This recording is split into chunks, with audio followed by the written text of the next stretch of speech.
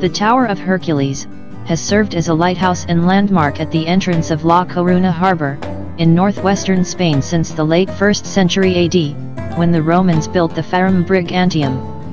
It is the only fully preserved Roman lighthouse that is still used for maritime signaling, hence it is testimony to the elaborate system of navigation in antiquity, and it provides an understanding of the Atlantic Sea route in Western Europe.